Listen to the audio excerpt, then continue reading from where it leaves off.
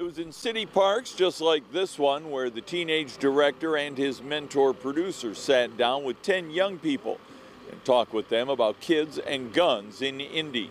The producers found the teens at the Marion County Juvenile Detention Center, where on average of more than one time a day for the last 2 years, children have been taken into custody and charged with a gun offense. You'll see people toting the guns. It's nothing to see people robbing people. Sometimes they took their gun money and weed.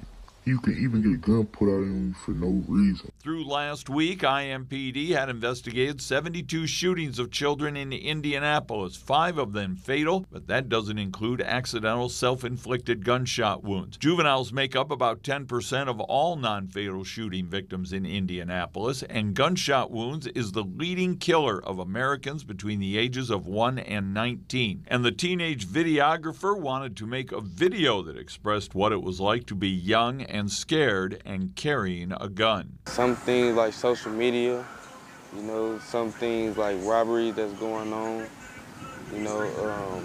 school fights, people just, people with drama. It's a lot of drama, and people go pick up guns my age and they make a bad choice. It's really designed to reach probation officers and juvenile court judge and the Office of Public Health and Safety. A number of the young people we interviewed weren't living with their parents.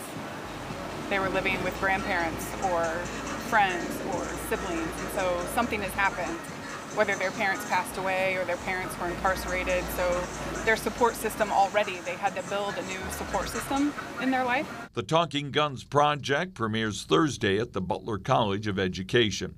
Russ McQuaid, Fox 59 News.